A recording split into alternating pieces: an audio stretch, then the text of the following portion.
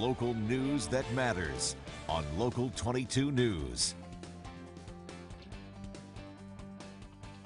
At this place in history, we're in the Lakeview Cemetery in Burlington with Executive Director of the Vermont Historical Society, Steve Perkins. Steve, what are we talking about today? So we're going to talk about the contribution of Black Vermonters to the American Civil War. This section of Lakeview Cemetery is where the bulk of Black Civil War vets are buried. You said this section was for the Black veterans, so I assume they were not buried with the white veterans then. As you walk throughout Lakeview Cemetery, there are veterans all throughout this cemetery, some buried in family plots. But there is a specific section of the cemetery for Civil War veterans that you can find. It's up near the front, and all the headstones look the same and whatnot. But the Black vets are not there. They're buried over here. In fact, there's a headstone for Leander Freeman that is done in the exact style, the U.S. military style that you see up in that section honoring Civil War vets, but it is down here under the tree. I'd love to learn a bit more about Leander Freeman then. What can you tell us about him? Yeah, so he's really indicative of the experience of many Black Vermonters in the Civil War. Vermont was a small state with a very small Black population. When the federal law allowed for Black regiments, of course, you know, we all know at the time the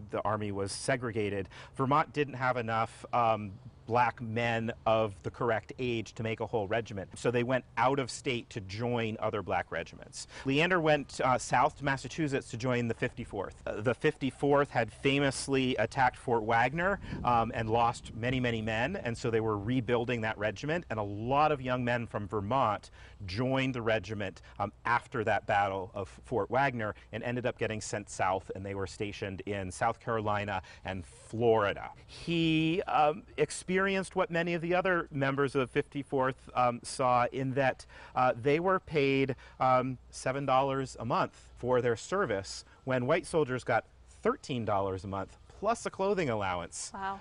Ultimately, through a letter writing campaign of Black soldiers, and especially Vermonters, one Loudon Langley, who was a colleague of Freeman, wrote very eloquently to the various papers in the North and to congressmen and got that changed so that their pay was equalized. Freeman came home and joined what's called the Grand Army of the Republic. And so there's another vet behind me, William Davis, who also was a member of the 54th, part of the Grand Army of the Republic. Now, you mentioned Loudon Langley. That name's ringing a few bells for me. Yeah, so if you remember, we went to the Black community that grew up along the Heinsberg-Huntington line with Elise Guyette a number of years ago. Right. He was part of that extended community there. Loudon went south with the 54th, but he ended up joining one of the Federal Army groups, the U.S. Colored Infantry, where he was promoted to Sergeant Major, which is the highest rank that a Black man could achieve in the Union Army.